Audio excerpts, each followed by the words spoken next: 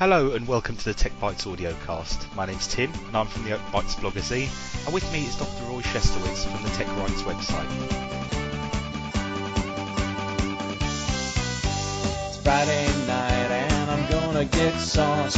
I fought the troll and the troll lost. I fought the troll and the troll lost. He tried to boss me and was outbossed. I fought the troll and the troll lost. I fought the troll and the troll lost. Underneath his creeper bridge, hoping goats will cross. Quoting Ashcroft and Tom Ridge. Right, hello and welcome to the TechBytes audiocast episode 63. It's Sunday, October the 9th, 2011, and the full crew's here tonight, myself, Roy and Rusty. Before we get into the show, I'd just like to announce, and anybody who's been following me on Diaspora, or I don't know if you probably already know this, but on Friday, just gone, my wife gave birth to a 9-pound, 1-ounce baby girl called Amy. So I'm over the moon with that at the moment, and I hope people will forgive me for taking a bit of a sideline on most of the subjects tonight, because other duties have me very busy elsewhere. Tonight we are going to be talking about Steve Jobs and the rather sad news that he's passing away over the last few days. I'm also going to be looking at Richard Stallman's views and some of the misinterpretations that have been posted around the internet. I think Roy's going to be talking about Android and Intellectual Ventures lawsuits, and we've got a selection of Creative Commons music to put in the show throughout the evening, alongside a few other discussions and topics that we've got coming up. So without further ado, I'll pass you straight over to Roy, and he can start us off. Well, you've already mentioned the news, the major news about your daughter, so that's congratulations. That's very important news, he has there, you know? Yeah, well, it is from the point of view of the, I think of the people running the show. These people who probably know Tim is the host of the show. Will be gratified to know he will probably have fewer days of the week to be available. But hopefully you'll still. It's actually introduced me to one new skill now, because having been a seasoned veteran at bringing up a young lad and children, so it's introduced me to one more skill, because when the wife was released from hospital, she had to have injections, and she was left to stay in the hospital if she couldn't inject herself. But I stepped forward to inject her, and I've been doing that tonight, so I've assumed the role of a doctor tonight, and been doing that, so it's a new experience for me, that part. But it's all been very busy, but it's now, after a long wait, it's now all over, so hopefully things will be starting to get back into a routine and a bit of normality. So it's been very nice, all the kind wishes on Diaspora and the other social networking sites that I'm a member of. So it's been greatly appreciated. So thanks to everybody that sent the good wishes, and hopefully it'll be Roy or Rusty will be the next ones to announce on the show.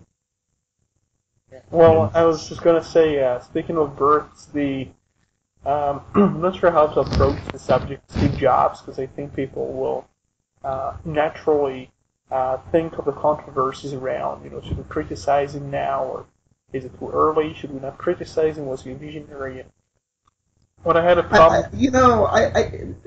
if you're criticizing him with respect, I don't think there's anything wrong with it, because if you're doing that 6-12 months from now, it's not really relevant. He's dead. If you're dancing on his grave, that's crossing the line, How would you define the dancing on the grave of a person? Let's say thing that's... like the Baptists we have here who are saying he's sin incarnate because he didn't praise God right. I think the police is actually onto the case and trying to block the picketing of the funeral.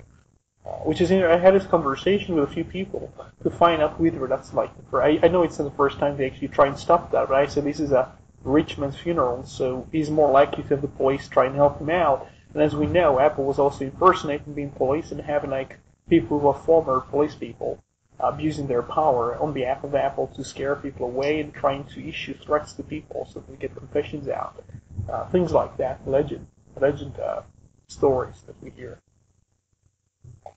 I think, certainly with Mr. Jobs, I've never really used Apple products. I've spoken a lot about my wife having very good experiences with the products, but I think what a lot of people are saying on the net in regards to Mr. Jobs, I think Apple's actions and Apple's behaviour in the marketplace would have been exactly the same whether it was Mr. Jobs or anybody else in power, as it were.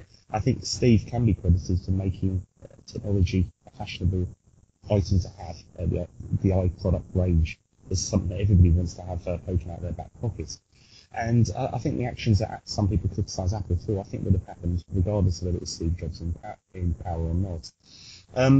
The one thing that people haven't mentioned is the thing that it has brought to the tech world, and that is by producing products like the iPhone, the iPad, etc., he raised the bar for competition, and therefore when we use Linux... Well, see, that's the thing. People always misunderstand what Jobs' contribution to tech is. And this is where the Apple fanboys come from. You know, they're like, "Oh, he invented it. He did it." That's not really what Apple and Jobs did. The contribution there is a marketing. It was good at marketing. You know, almost nothing they produced or that he wanted produced was new. They just said, "This is how I want to make it. This is how I want to market it." Yeah, I mean, one nice way of putting it is to quote a person who calls himself Homer. He's basically saying this is more of a fashion statement than a technology company, because they weren't actually making the pertinent components. They chose and put together and integrated all those things to make a product called an iPhone or an iPad, but they weren't actually making the chips and the designs and making innovations like, navigates and all kinds of stuff. And that's the misconception people don't seem to get kind of, even if you look at the patents of Mr. Jobs, people say he's got loads of patents.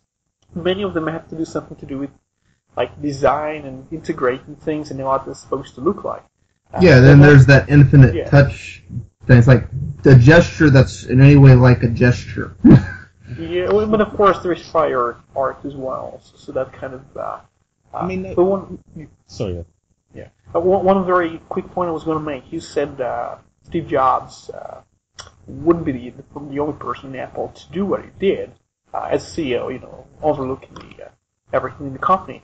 But the matter of fact, he was a public figure. And I think loads of people apply the same standards that they apply to a person who's diseased, and if you don't have anything nice to say about him, you might as well not say anything at all. But that applies to like your grandparents, and maybe when a person's running a company that affects loads of people's lives, they should be subjected to some scrutiny for the same reason that politicians get, as people who are supposed to be public servants should be expected to be criticized or watched by the people who they are supposed to be representing or have loads of influence about on in all kinds of ways. He chose to be in the public light. He was the one going on stage and showing you the product. So if anybody is going to blame someone for things and trying to personify the company, that's him. He chose to be in this position. So so to say something like don't blame Jobs, well, who do you blame? Like the logo or? Yeah, that's like you're saying. It's like Tim was saying. Apple might have done it without Jobs, but Jobs was always going to get the brunt of it because, like you said, the marketing campaign he chose to take the company with is, I'm going to stand on the stage, I'm going to be front and center, and I am Apple. It's like that's what he chose to do. He wasn't such a poor person.